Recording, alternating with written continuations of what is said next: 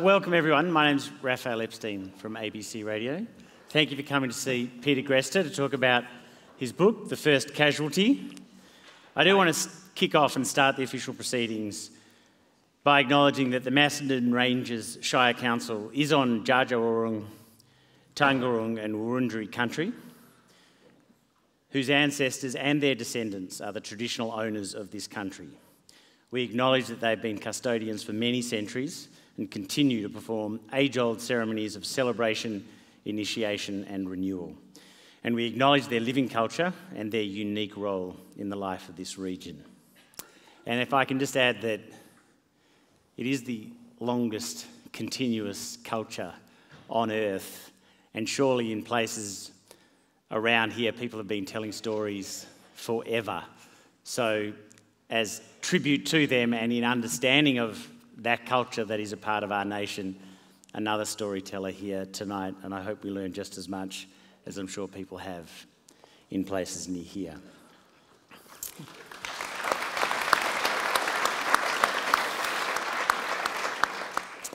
Look, Peter's book's fantastic, and it's fantastic because it's not only his personal story, it's a cause, and it's about freedom of speech and about freedom of the press. So I'm actually going to start not with his story in Egypt, so forgive me, stick with me. Peter, I was fascinated to read your account of Kabul in 1995, before 9/11 of course, and you meet up with people from the Taliban, including their regional commander. I was just interested in how different perhaps the Taliban was then. Yeah. It was interesting. 1995 was a kind of baseline for me of the way things have worked. Because one of the things that we've come to think of in the war on terror is that it's always been with us. It's been around for such a long time that it almost feels like part of the wallpaper, almost as if it were some kind of historical inevitability. And yet in 1995, the Taliban came through. They swept through from the south, from Kandahar. And at the beginning of the year, Kabul itself was being fought over amongst a whole group of rival Mujahideen factions. But the Taliban came through largely in response to that, and they started laying siege to Kabul. And we went, and I was faced with a really difficult question of what to do, how to cover this, because at the time there were no mobile phone networks, there was no, even the satellite telephone system was hopelessly inadequate. And so I felt that the only way to cover the story with any kind of balance and integrity was to physically cross the lines. I always also thought it was safer for us to do that because inevitably at some point if you worked around the front lines as a white guy, you would wind up in someone's rifle sights, and if the other side saw you as the enemy, then that guy was likely to pull the trigger. So we literally, one day we saw when the Taliban had arrived. We waited until there'd been a day or two of relative calm on the front lines and a few civilians started crossing, and we literally clenched our butt cheeks and got in this rusty old Land Rover that we had and moved across the front lines with a big BBC flag and got to the other side and saw these turbans poking above the sandbag barriers, and all of a sudden they leapt out and said, BBC, welcome! and they were the Taliban. And we sat down and we would drink endless cups of tea with them. They didn't like us. They didn't necessarily didn't like our theology, but that wasn't the issue for them. As far as they were concerned, we were legitimate players on the battlefield. We had a role there. This was a war over political power over land and ethnicity in Afghanistan at the time. And in that conflict, we were observers. We weren't participants. I want to track forward a little bit to 2001. So before we get to you in Egypt, there's a group of journalists trying to get from Jalalabad to Kabul, and you write about what happened to them and about what happened to Daniel Pearl in stark contrast to the way I think you were treated by the Taliban in 1995. And this really illustrates, and this really cuts to the core of why I wrote the book, because things turned around around 9/11. The difference between Afghanistan of 1995 and the Afghanistan of 2001 for us as journalists was brutally stark. There was a convoy that was carrying a group of journalists, as you've just mentioned, shortly after the fall of Kabul, and it carried 4 of them, including the wonderful Italian journalist Maria Grazia Catulli, who was a very close friend of mine. I'd gotten to know her back in 1995. And Harry Burton, an extraordinary Australian cameraman who was working for Reuters at the time.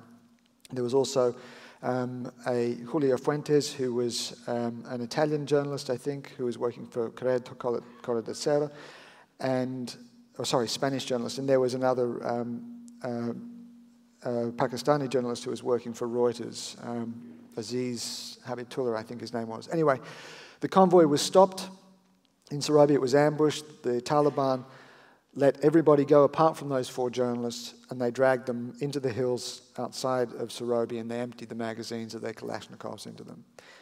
And in the trial, subsequently, they eventually found the Taliban that were involved in the ambush.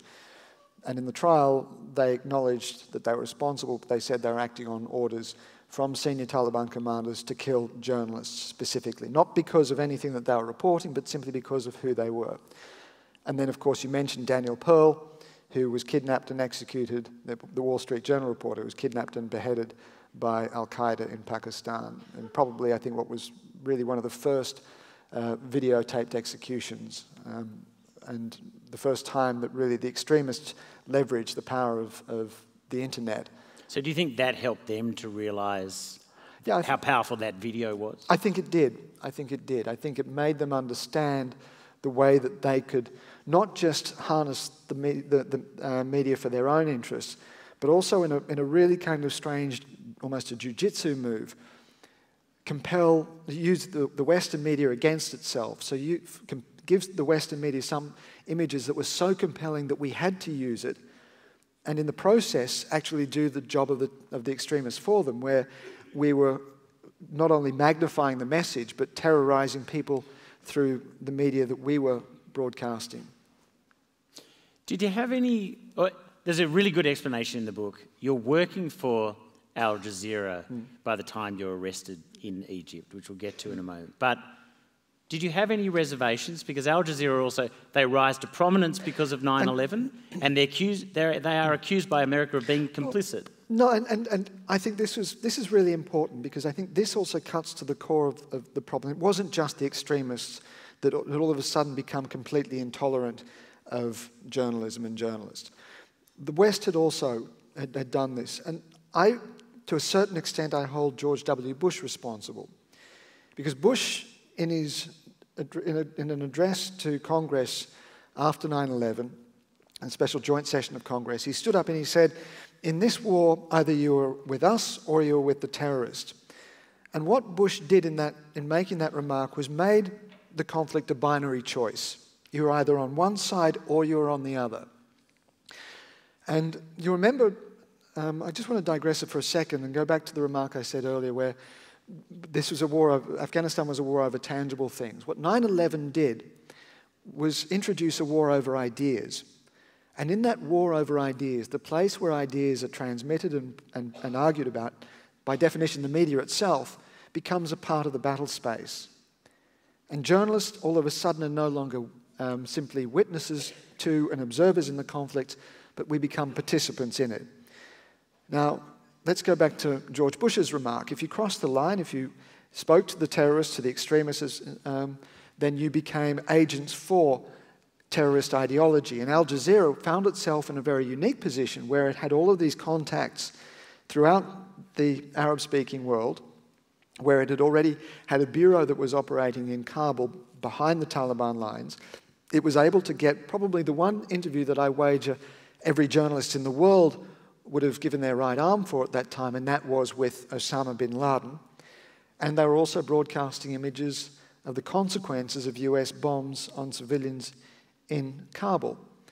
And so they were under enormous pressure from the Americans, who were accusing Al Jazeera of being complicit with terrorism, of being a mouthpiece for terrorism, when, in my view, they were doing what journalists have a responsibility to do, and that is speak to all parties into a conflict. Now, the Americans insisted that there was a mistake in their targeting, but a bomb dropped squarely on the Al Jazeera bureau in Kabul around the time of that dispute. And there's quite a few Al Jazeera officers got hit by bombs. Yeah, and there was another one in Baghdad as well that got targeted, even though Al Jazeera thought that they'd learned their lesson from Kabul and stuck great big signs saying media around it, but they still hit it.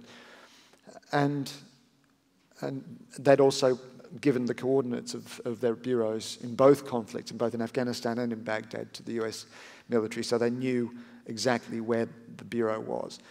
But the point is, and I suppose this is a way of segueing, that what happened to Al Jazeera in Kabul at the time, the way that it became a target, literally a target of the US, was in a way similar to what we had gone through in Egypt, where we were being targeted because we were crossing that ideological line that the government vehemently objected to.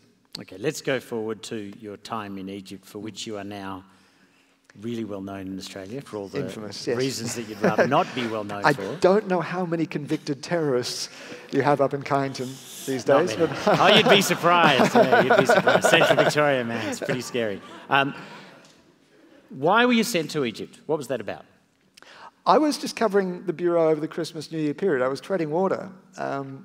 You remember, just to take everyone back to what was unfolding at the time, Egypt had gone through a period of turmoil. There'd been there'd been the revolution of January 2011, which toppled Hosni Mubarak. There'd been an interim government that had set up elections. There'd been the Muslim Brotherhood government that ran the country, the first democratically elected government in Egypt's history, that controlled the country for a year. And then there was a coup in the middle of 2013. And then there was another interim government that was still trying to organise elections, and that was when I arrived. And so there were a lot of protests in the streets between the Muslim Brotherhood supporters on the one hand and supporters of the military-installed government on the other. A great deal of political turmoil. And the thing is, and you'd understand this, Raf, that when journalists spend time on a story, you start to get to a feel for the edges. You start to know just how far you can push things before you really upset certain people in these kinds of stories. Now, I'm more than happy to probe those edges, especially when I know where they are. And I've done it quite consciously several times. In fact, I'm persona non grata in Ethiopia. I'm quite proud of that. But Egypt wasn't one of those because I didn't know the story. I was only there for a couple of weeks and playing with a very straight bat. On the night of December 28th of 2013, there was a knock on the door. I thought it was a bit odd. Wasn't quite sure what was going on there.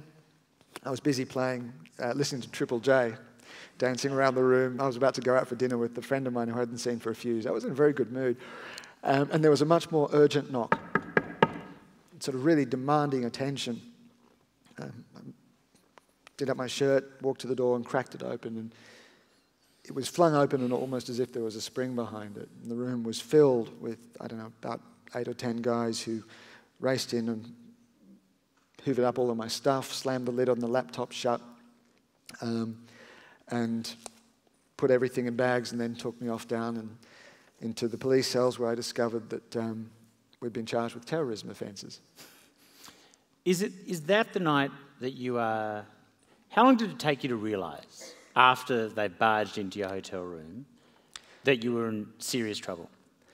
A little longer than you might imagine. I mean, I initially thought, this is a mistake.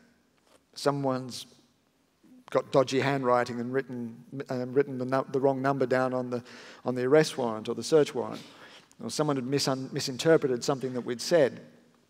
I thought that, it would be over in a couple of hours. They'd make some phone calls. They'd have a look at our stuff, realise there was nothing there, that they'd made a mistake. They'd apologise. There'd be a few handshakes, cups of tea, and we'd be let go. It was when we went down for interrogation that I was facing the charges that we realised that actually this is pretty serious. And remember what the charges were: aiding and abetting a terrorist organisation,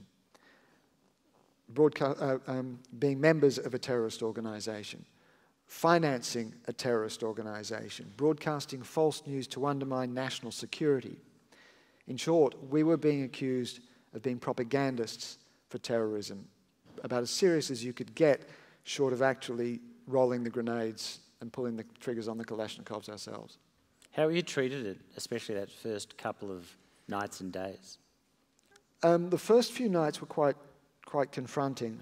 We were put in a police holding cell, and I don't know how many. I kind of suppose, for the sake of illustrating it, that it would have been about as wide as these two chairs. You can all see up here, about 8 foot wide by about 8 foot deep, and in this sort of space, this square box, probably about as deep as from the front of the stage to the back of the chairs, there was a rather stinky squat toilet in one corner, and about where Raph is sitting, there was a leaky tap and a sink, and then there was on the wall, fairly high up, there was an exhaust fan with a little sort of window that was barred. We couldn't really see out of it, just a bit of air coming in. And then here there was a door, and that was it.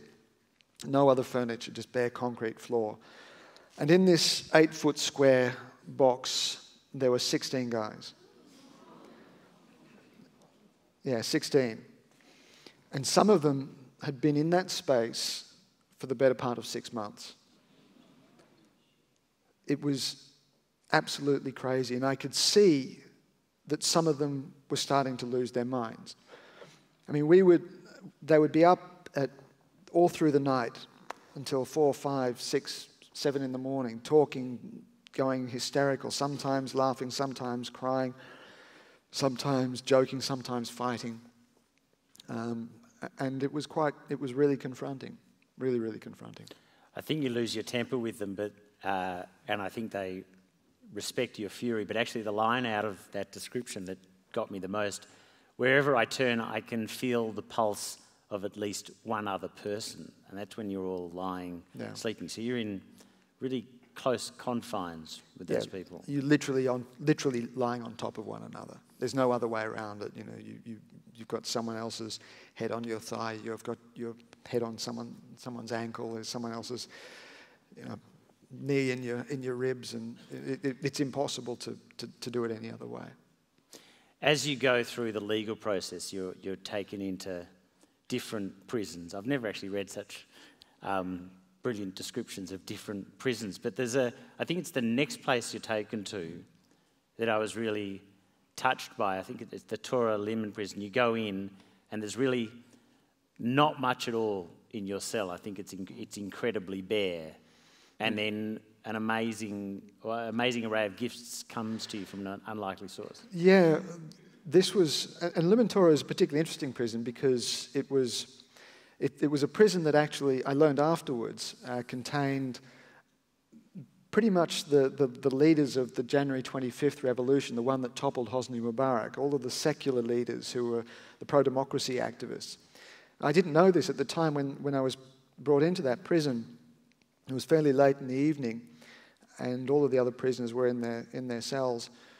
And all of a sudden, I hear this voice yell out, Peter Greste, and I said yes, and Al Jazeera, and I said yes, and all of a sudden they said, welcome to Limon, and all of a sudden there was this sort of thump, and I turn around, and there's a packet of biscuits on the floor, and then there's another thump over there, and there's a pair of long johns, and then another thump, and there's a box of feta cheese, and all of a sudden there was just clothes and food that was literally people were stuffing out through the holes in their prison cells and the doors, and it was extraordinary. This incredible generosity and sense of fraternity from these guys, and believe me, in prison, a box of biscuits and a pair of long johns is worth a hell of a lot.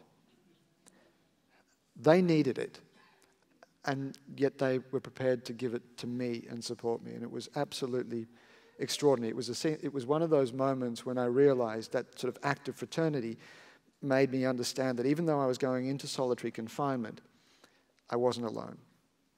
I think it's Allah in that prison, if that's how I say his name. I just wanted to read something that he says to you. You cannot make it through prison.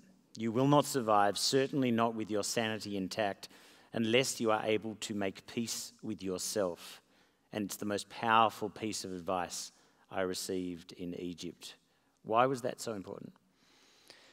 You know, one of the things you learn, I discovered fairly quickly, is that in fact, with all of the food that I had, there was food, there was nutrition. It wasn't always great, but it was there. We had water. And of course, one thing the Egyptian prison does very efficiently is protect you from the elements. And so physically, we had all of the things that we needed for survival. We weren't necessarily comfortable, but at least physically I was okay. I wasn't being tortured, I wasn't being abused. And in that kind of environment, the greatest danger is from your own head. Prison is designed to mess with your head when you think about it. And the danger really is from the way that your mind starts to eat itself up. And I really struggled with why I was in prison. I recognized that it couldn't have anything to do with what we actually did, because I wasn't guilty of anything. I hadn't had any contact that was inappropriate with the Muslim Brotherhood, certainly not been broadcasting propaganda for them. And then I started to feel incredibly guilty and started to wonder about what I had done in the past. Maybe it was God or karma or the universe or whatever that had put me there for some other reason. I think in the West we have this idea of agency and responsibility, and so if something bad happens, it must be because I have done something. And I know it sounds crazy now, but at the time it was really starting to eat me up. And that was when Allah gave me that piece of advice. And it really was a moment when I was able to say, okay, however I got here, I'm not responsible for this. This has nothing to do with me, and nothing to do with anything I have done, and everything to do with what I have come to represent. And that was and that's the point at which I recognized that this was really about press freedom. It was an attack on press freedom and not an attack on me. Most of us probably first saw you on TV, sitting in a courtroom in your whites, behind or inside that cage inside the courtroom. There are these remarkable descriptions in the book about just how farcical the evidence was against you, and how, I mean, it's like if it wasn't your life in balance, it's kind of Keystone Cop stuff.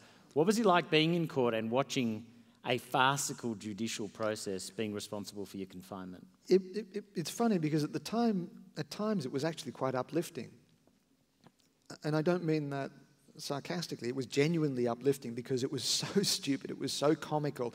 It had so little relationship to any of the allegations against us that we thought, well, the judge surely has to call an end to this ridiculous farce and just throw the whole case out. What happened? Here's the thing. They did not really care a jot for the evidence. I know for a fact that the investigators never bothered even looking at my laptop. Do you know how I know this? Come on, you're the journalist. Ask me. This was about. Is this the song that starts up? Sorry. Yeah. Ask the question. How did you know that, Peter Greste? I'm glad you asked, Raph. Honestly, it's really hard to get get good interviewers these days. Get good help. Exactly. In Egypt, what happens is that in the judicial system, one of the earliest stages, procedural stages, is where the judge enters all of the physical evidence into the court records. And so he's taking all of these boxes of evidence and opening it up, and he pulls out a notebook and says, one notebook belonging to Muhammad Fahmy, one camera belonging to Baha Muhammad, one mobile phone, Mr. Peter Greste, one laptop, Peter Greste. And as he pulls it out, he opens it up, and guess what comes out? Triple J. They hadn't bothered opening it up to see what was on my laptop. That was the first time they actually started looking for the evidence on the laptop, and they started pulling out anything they could find. I can only assume that they were so confident that they would find something incriminating there that they thought, all we have to do is look through his photographs and we'll find pictures of him in warm embraces or in meetings with Muslim Brotherhood figures. What they did find were pictures of me with my family on holidays and stories that I'd done in Kenya at a time when I was supposed to be conspiring with the Brotherhood in Egypt. I mean, that was how crazy it was. So why'd they lock you up? Why'd they charge you? What'd they do it for? Because they wanted to intimidate journalists, period. I mean, if it had nothing to do with the logical disconnect was so difficult, it took me a long time for me to rationalize those two positions, the gap between what we actually did and what we were accused of doing. Very mundane, boring, routine journalism and acts of terrorism. And finally, the only way I could rationalize it was because they wanted to intimidate journalists. If they wanted to, a lot of people have said, well, perhaps it was about Qatar's interference, supposed interference in Egypt. Well, if that was the case, it made no sense to arrest an Australian and 2 Egyptians. And likewise, if they wanted to make a point about Al Jazeera's malfeasance with the Muslim Brotherhood, again, why would you arrest an Australian who had only been in the country for 2 weeks and had absolutely no personal connections whatsoever with the Muslim Brotherhood? There are plenty of journalists, very good journalists, who were doing their jobs and who had books thick with Muslim Brotherhood contacts as a part of their routine work, and who you could have constructed that kind of conspiracy theory around. But me? Made no sense. And so this was the only reason I could think of, that this was about intimidating the press. I don't want to let it pass that you're in prison with hundreds of other people, and my overwhelming impression when reading about you in prison and about the trial is that, excuse me, that justice system is, well, it's neither a system nor just. I mean, what's going on for all of the other people in prison? Is anybody locked up on solid grounds? What are those prisons used for? There will be some locked up on solid grounds, I suppose, but there was a wonderful analyst, guy called Hisham Helia, who described it to me once really well. He said, the Egyptian judicial system is autonomous but not independent. In other words, it was set up under Hosni Mubarak because Mubarak's main center of political power was the Interior Ministry. And it was set up to do one thing very efficiently, and that was plug in political opponents to Mubarak at one end and spit out convicted terrorists at the other. And it does that on its own. It's designed that way. That's the way the thing is engineered. And there, at the time that we were arrested, there were about 20,000 other political prisoners in there on political charges. I might note, however, and I will tell you what the Egyptians say. They said that they never arrested they don't have journalists in prison. They never arrested any journalists. They just have terrorists in prison. Of course. I was really fascinated by the way that you coped with prison, and there were 2 things that I'd like you to talk about. Let's start with Vipassana meditation, because that is a reasonably grueling thing for someone who hasn't been to prison. That's a reasonably grueling thing to have done, but that was important for you. Yeah, it was. In fact, I credit it with actually saving my sanity. Look, one of the things, Vipassana, for those of you who don't know, it's a fairly hardcore introduction to meditation. I'd been through a very difficult relationship breakup, and to try and steady the ship, I went and did a Vipassana course. And Vipassana involves 10 days of really hardcore silent meditation. There's no reading material, no writing material. You've got to sit and really focus for 10 days. And when I did the course, I came out of it with a lot of those kinds of mechanical tools. I understood the processes of what I needed to do, but I don't really think I understood the psychology of it. But when they put me into solitary confinement and closed the door and said, right, you're on your own, I realized I've got the tools for this. I've been here before. I know what I need to do to get through this. And one of the powerful things about Vipassana is that it asks you to step outside yourself and watch yourself almost as an observer. It's a very a-religious form of practice. It simply asks you to watch and observe and recognize reality for what it is. You're looking for... No, I'm following up on something, but no, yeah, keep going. And there was a moment when I was getting really angry, and I think this is a really interesting illustration. Certainly for me, it was a turning point where I was getting so cranky, so bitterly angry with the people that had put us in prison. I'm not sure if I can call them assholes up here in rural Victoria, but that's the way I came to see them. I was getting angry that I couldn't have the job that I wanted to do. I couldn't have the life that I had before. I couldn't do the things that I felt that I should be doing. One moment when I was meditating, I remember thinking, hang on a minute, what I've done is that I've created this fantasy world, this idealized memory of what my life used to be like, but edited out all of the crap bits like the traffic in Nairobi and the rows that I occasionally have with my housemates and my and the office politics and all of that kind of boring stuff that we forget makes up the mundane bits of our lives. Created this idealized fantasy, and then I was angry that I wasn't in the fantasy, which was nuts. I mean, really crazy. And I also recognized that the guys that I was angry at, they weren't aware of my anger. They didn't feel it a jot. And even if they were aware of it, they didn't care about it. It affected them not one iota. And the only person that was being damaged by it was the guy inside that concrete box. And that was me. And so what I was able to do is just recognize it for what it was, as a legitimate human response to the situation we're in, and not screw it down and deny it, but say, okay, I'm not going to play that game any longer. How do you think you made it through? Do you think you're tougher than other people? No. So what I'm no got tougher you through than it? anybody. No. Look, let me indulge myself and say that I think a bit of mind reading here, but I'm pretty sure that everyone in the audience today at some point has asked themselves the same question. And that is, how would I cope if I had to deal with 400 days in prison? I know if I was sitting where you are now, I'd be asking the same question. And I know my answer before this would have been, no way. I couldn't cope with 4 days, much less 400. Now, I don't think I'm anyone special. I have had the privilege, though, of having my limits tested and discovered that actually my limits are far further out than I ever imagined possible. I think everyone's are. I'm just lucky enough to have learned that lesson. Why'd they let you out? My mum and dad.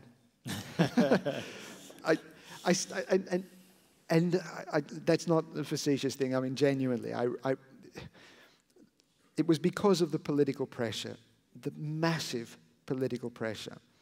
The Free AJ Stuff hashtag received 3 billion impressions, billion with a B. Now, to be fair, my family were probably responsible for half of those. And I know that Australians fell in love with my mum and dad. In fact, there's a reason that I don't bring my parents to these events, because if I did, I wouldn't get a look in. They'd have to book out the football stadium here for that. People identified or recognized or felt for my plight, but they empathized with my parents. And it was because my parents had that capacity to communicate. Now, it's a real shame, I think, that was one of the things that really changed the dynamics for me and not others who weren't lucky enough to have advocates for them that was as emotive and as powerful as mine were. But that was a part of it. And because people recognized or empathized with my family, they got on board. And because they got on board, the politicians had the weight behind them to put the pressure on the Egyptians. And so there was this sort of cascade effect upwards. And in a way, this is also the point at which I'd like to say that if you ever feel that by sending out a tweet or some hashtag or putting something up on Facebook, it's a meaningless gesture, now, on its own perhaps, but collectively this stuff works. I wouldn't be here if it wasn't for that. I'm fascinated that in the press release that came with my copy of the book, President Barack Obama and the former Prime Minister Tony Abbott are both mentioned. I mean, they made representations on your behalf, and they're significant. I assume that is part of, just as long with the hashtag campaign, they were a part of what got you out of prison. Absolutely. But your book is very much about the things that their governments have done. How does that make you feel? Well, I mean, complexity, we were talking about this earlier, the complexity of the world. Look, Barack Obama I have a lot of time for. In fact, I met him after we got out, while he was still president, and he told me that he personally spoke to President Sisi many times, and I know that he did. I know that he campaigned. He pushed very hard for us.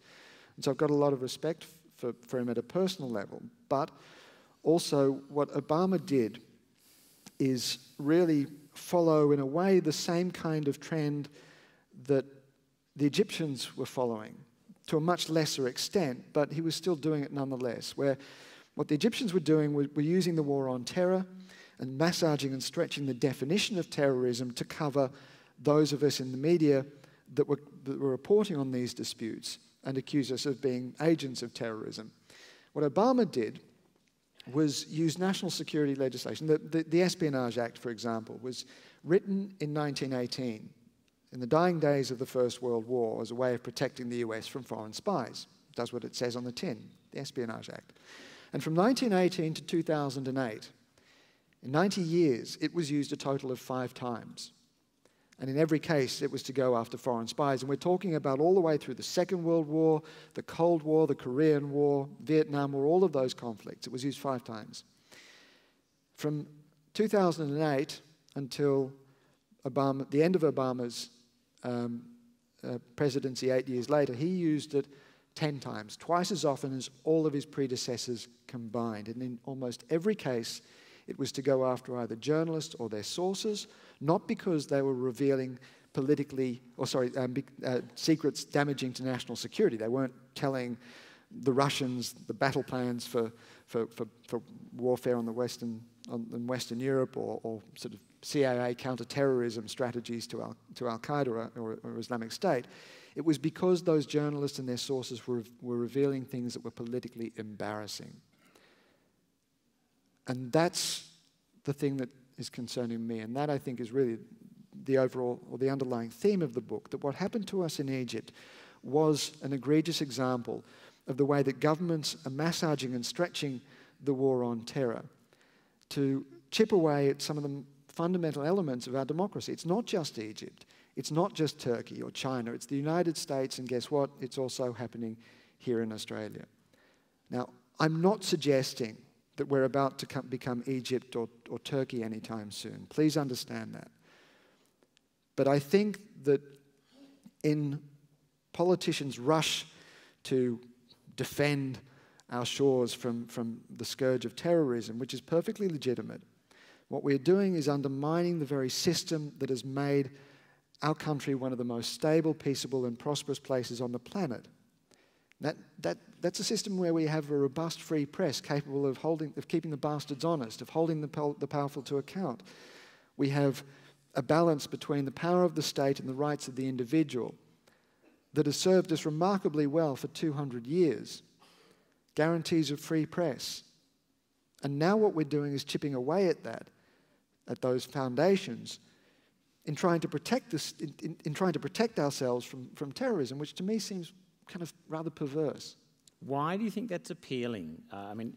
People will be aware of things like the metadata legislation that's already happened here, and the discussion around locking up kids for 2 weeks under suspicion, maybe as young as 10. But to stay away from the specifics of that, why is that appealing? Because it's the easiest thing in the world for politicians to be wedged on national security. No one likes to be seen. No politician likes to be accused of being weak on national security. And if you oppose some kind of incremental step to protect us from terrorism, which by its very nature is visceral, it's in your face, it's terrorism, that's what it is. It's politically very easy to do that. And because of the culture of secrecy that inevitably surrounds the security agencies, it's also very easy for politicians to say, listen, our intelligence agents, we can't tell you too much about why, but trust us, it's important, we need it. And we can't really have a proper open debate about whether or not it really is true, and whether or not in introducing the metadata legislation, for example, we might actually be doing serious damage to the capacity of journalists to protect their sources. But that's what's happening. And if we're doing that, then journalists can't do it. We can't do our jobs and hold the politicians to account. Do you see it as something that is intrinsic to the system, or is it something driven by the personalities of politicians? Because once you've got an intelligence agency, maybe they just want to do their job better. Or is it the personal agenda of a politician? I don't think there's a conspiracy here. I really don't. I mean, I think politicians would like to have more authority. I think those in a lot of the government agencies would like to be able to have more tools to do their jobs. And there's that sort of continual tension, but that's also why we have the checks and balances in the system that we currently have. And so I'm not saying it's some sort of grand conspiracy to introduce or impose some kind of authoritarian regime on Australia. That's not what I'm talking about. What I'm talking about, though, is the political imperative for politicians to be seen to be responding to terrorism robustly and forcefully. The trouble is that is perversely what the extremists want to do. There's this remarkable, there's this group that talks about the grey zone. And by the grey zone, what they mean is the space that our democracy has to operate, the space where we can have robust arguments amongst ourselves. We can disagree with each other without fighting. We can coexist. We can have a pluralist, multicultural, multi-religious society. It's the space that we need for democracy to work. And you know what the organisation is? It's not Amnesty International. It's not Human Rights Watch. It's not some kind of pro-democracy group. It is Islamic State. And we know this because they told us. There's a big cover article on their online magazine called The Beak, called The Extinction of the Grey Zone. And what they want to do is to try and eliminate the grey zone by forcing a wedge in the middle of our society, to make it a binary state. And do you know who they quoted in that article in support of their case, who said, the one man who they said is actually helping us eliminate the grey zone? It was George W. Bush. With us or against us? You're either with us or you're against us.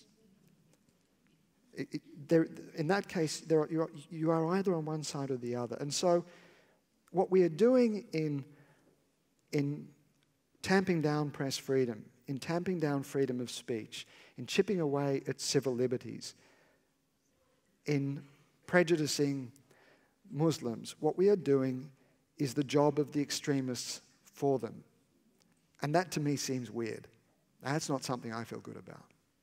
Look, you'll get a chance to ask Peter some questions in a moment. There'll be some microphones. But I just wanted to take you back to, I think, the experience that we all find most fascinating and also the hardest to understand. Back in prison, I was fascinated that there's a book by Viktor Frankl who's actually quoting Nietzsche, I think. Yes. Those who have a why to live can bear with almost any how.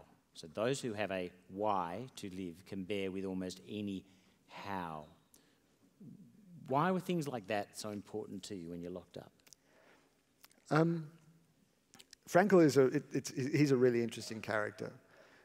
How many of you have read Frankl's book? I can see a few hands going up there. Frankl was, rather curiously, a Jew who survived Auschwitz. Ironic, reading that in the middle of a prison full of Muslim terrorists, supposedly. And he was remarkably well equipped as a psychiatrist or a psychoanalyst and neurologist to understand or really study what it was that helped people survive the death camps. And he said that those who have a reason to live, who have purpose and meaning for the suffering, who can find meaning in the suffering that they're experiencing, can put up with just about anything. And that's the how that he was talking about. And for me, when I read that, I realized I have the why. The why is press freedom.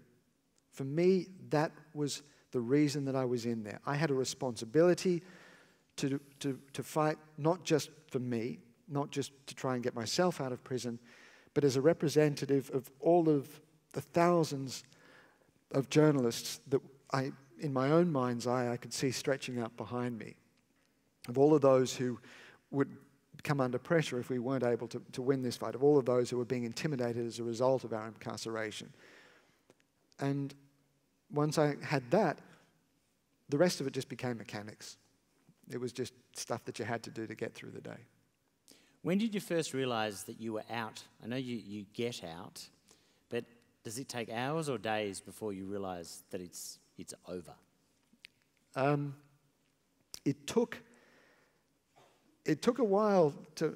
I suppose it was. Well, I mean, mentally, of course, obviously, logically, intellectually, I understood. The moment that they sort of said you're free to go, I got it. But you know, on the day that I was released, I was so convinced that they weren't going to let me go that I actually was about to tell my brother that we're going to start a hunger strike. I thought that they were just playing with us. I thought that they were just playing games. And I was running. There was a place that I used to exercise, a sort of corridor up and down between the cells that I used to run. It was about 30 meters, and to do these endless shuttle runs for hours. And I was running, trying to work out what I was going to say to my brother, work out our strategy for the hunger strike. And a guard calls me over and says, "The boss needs to speak to you." So I went over to the warden, who was standing in the garden outside the cell block, and he said, "I've got some news for you. Pack your things, you're going." And I said, "What?" He said, "Yeah, you're going." I said, "What? You mean I'm moving prisons?" And he said, "No, the embassy staff are going to be here in half an hour. Get your stuff, you're going home. Yalla." I thought, what on earth is going on? And I compare it a little bit to Christmas. You know, if you're a kid with Christmas, you count the days down to December 25th. You get prepared for it. You go shopping for presents. You imagine the day. You get all excited. You can barely sleep the night before, and you wake up the first morning and you just dive into those presents, and you have a fantastic day. But imagine if all of a sudden one day you just wake up and you see these gifts at the end of your bed, and it's like, are they really for me? Am I going to get into trouble if I start opening these things up? It's like, what's going on here? And it really took a while for me to understand that actually this was really over. I went to Cyprus for a couple of days to decompress and sort of, understand a little bit more that actually it was over. But it was really only when I stepped off the plane in Brisbane at 2 in the morning, and I thought no one's going to show up. I mean, there'll be some insomniac photographers, perhaps a few people from the morning TV shows who'll show up, a couple of desperate freelance photographers maybe. It was just wall-to-wall people that showed up there. It was absolutely extraordinary, and that was when I knew it was over. Look, I've got plenty of my own questions. May as well brought in. Thank you.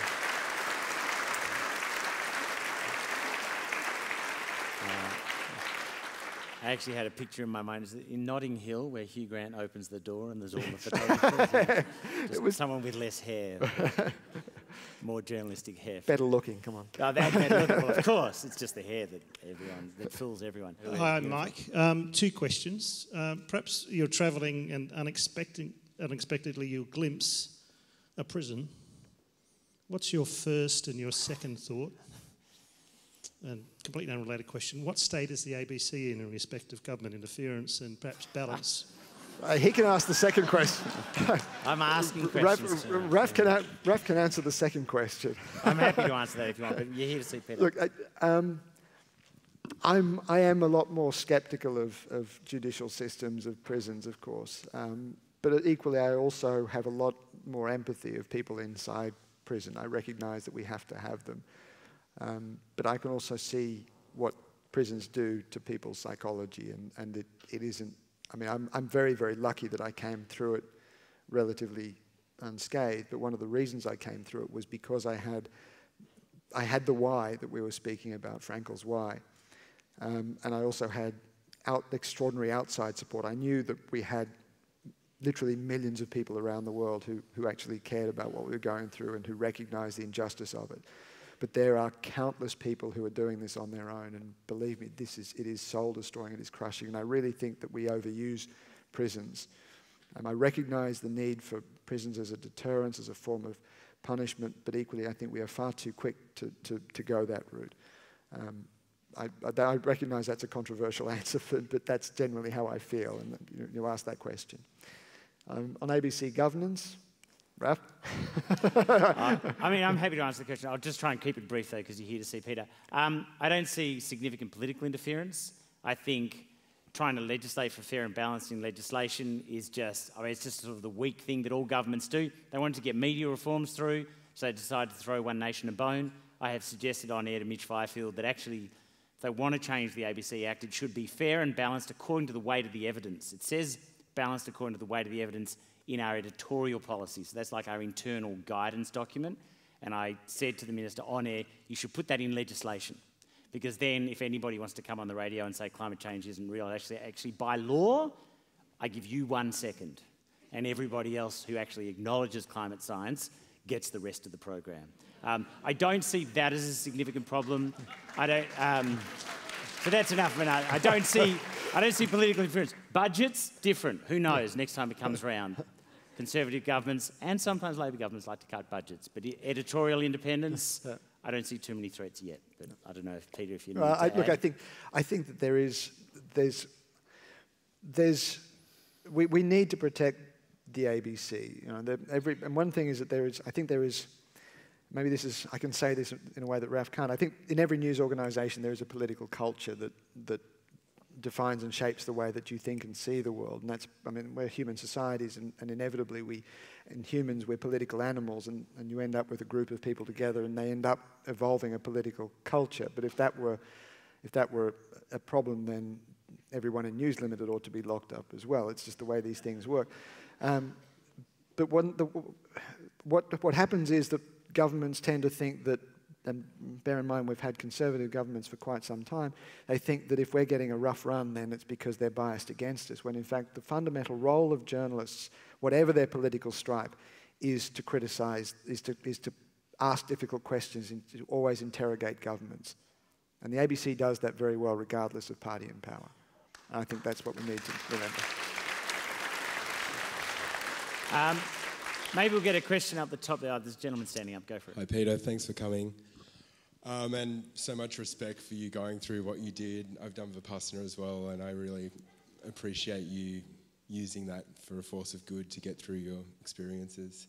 My question is, can you say something about how your book has addressed US imperialism using the war on terror as a discourse to get away with, say, 1 million casualties in Iraq and the use of terror and terrorist as us and them kind of situation? Yeah, I'm going to. I mean, it's a really big, complex question. What I'm going to do is that the politician's trick of acknowledging your question and asking the one that I'd rather answer, and that is that question.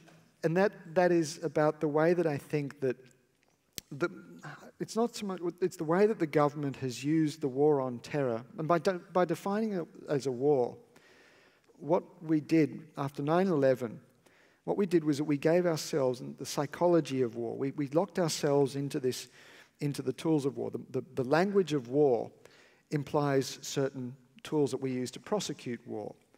Armies, air forces, gunships, special forces, tanks, all of those sorts of big macho things that look really impressive when you're a politician standing on the top of a tank talking about victory. But what it does is that it denies all of the other possible tools that you could have used. Now, let's invert the question and think about how different the world might have been if the US had treated 9/11 as a crime of mass murder.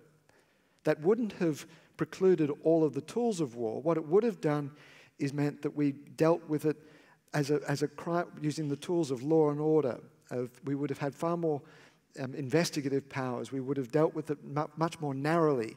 Wars are conducted against entire nations. It was the war on terror that has got us into this situation, this kind of clash of civilizations. If we dealt with it as a crime of mass murder, it would have been specifically at individuals. And it's not just governments that have bought into that, the media bought into it.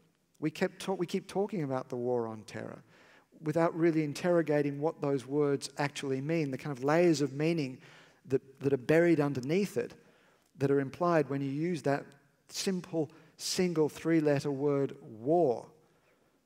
And that's where I think we've kind of allowed ourselves to be led down the noses by the rhetoric. As journalists, we haven't done a very good job, I think, of really interrogating language around that war. And I think that's one of the reasons we've been able to get, or we've gotten ourselves into the kind of situation that we're in at the moment. Hi, my name's Tony.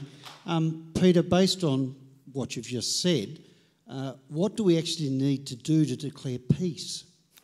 Yeah, it's a very good question, because one of the problems with the war on terror is that it is a war without end.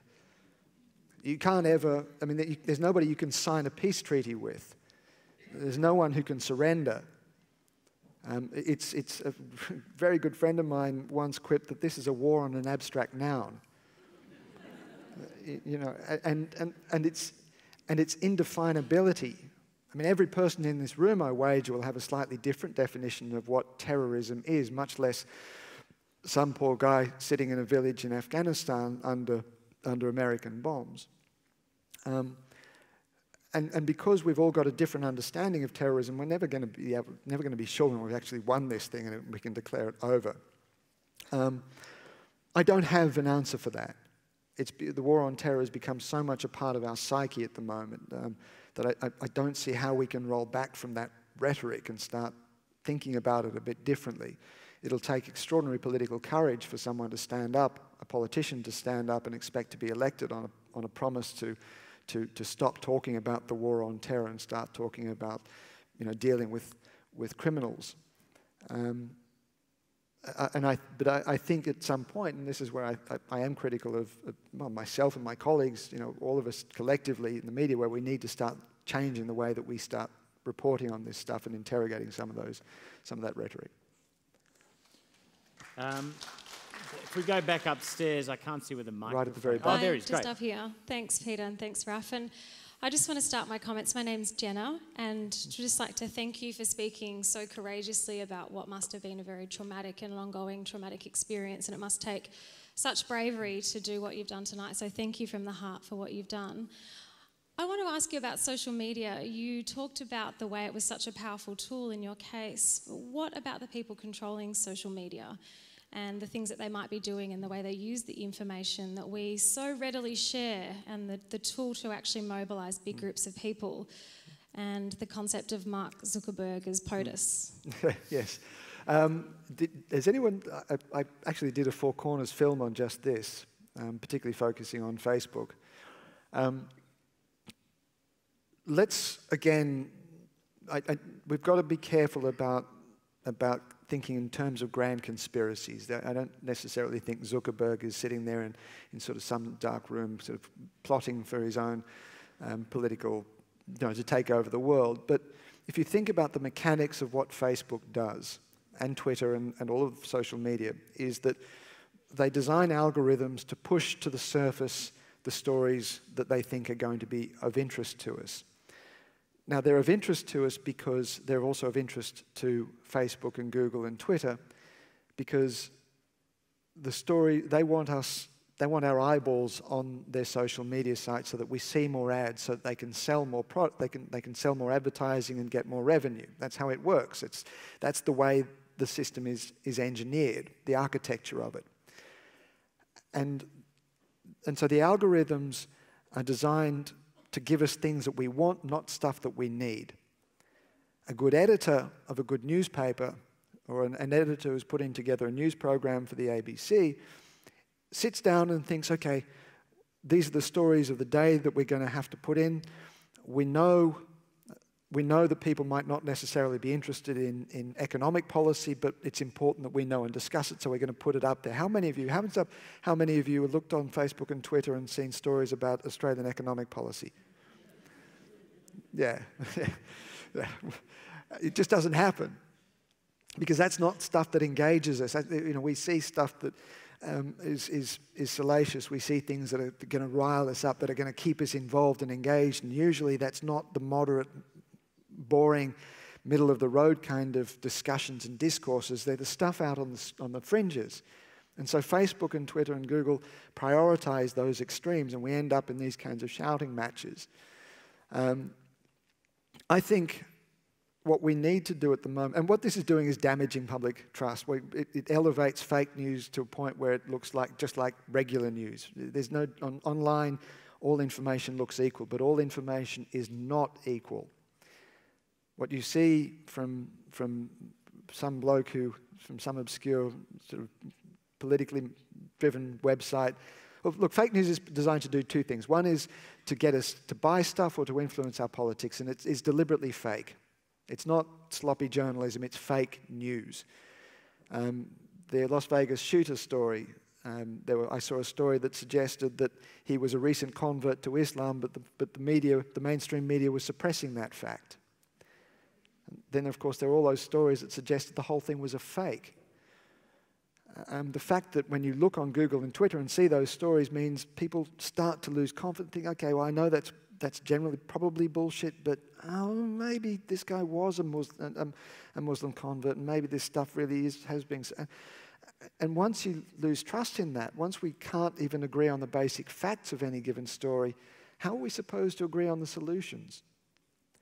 And so we need to re-engineer the system somehow. I don't know how it is, by legislation or whatever, but we've got to redesign it so that we can make sure that we get the quality news and information and independent, fearless journalism that we need so that you, the voters, are properly informed about what it is that politicians are doing in our names. And we should never forget, they work for us.